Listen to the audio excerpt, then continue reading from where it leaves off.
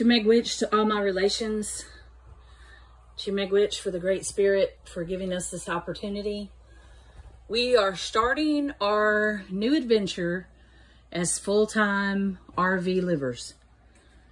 This is all new to us. I'll show y'all when I bought this and hooked it up. We had to get a sewer line and we had to get a water line.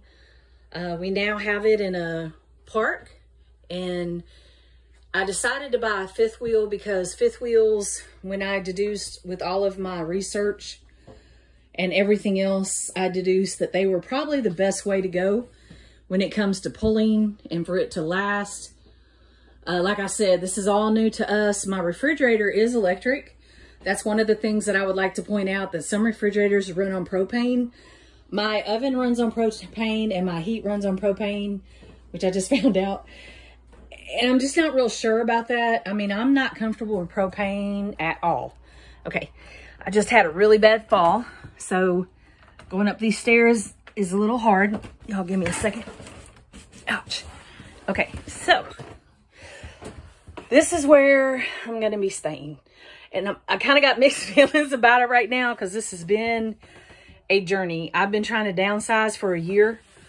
I still have a house full of stuff I got to get rid of within the month. I'm trying to figure out how to open the blinds. Like, I don't know anything, y'all.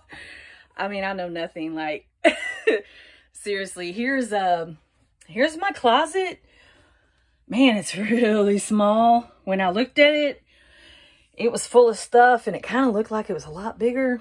I do have mirrors, so the mirrors make it look bigger, but I don't really think I want mirrors right there next to my bed. I mean, so I'll probably cover those up with something. That's all blacked out over there. I prefer a window, but I do have neighbors, so they probably prefer I cover it up too. I'm going to open the side window just to get some light in here, but this, this is just strange.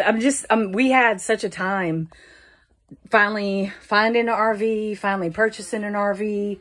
I love my sink, and as you can see, my sink is right here next to my bed, and the shower has this is a light right here. I'll probably take that down, but anyway, I mean, it's got a good size shower. Everything else that I looked at, the bathrooms were really small. And I did a lot of research, and the ones that had really nice layout had a really bad reputation for the way they built it. My toilet's in this closet. I'm a big girl. I don't know about this one, but we're gonna see how it works. There's a skylight up there. I don't know where let me see if I can turn the light on for y'all. Wow, this is really a tight space, y'all. But this is our new journey. We're just starting it today. We just got our RV delivered today. I'm gonna let y'all know how it goes. We're looking forward to our new adventure, and we'll see how it goes. I'll be back to tell y'all.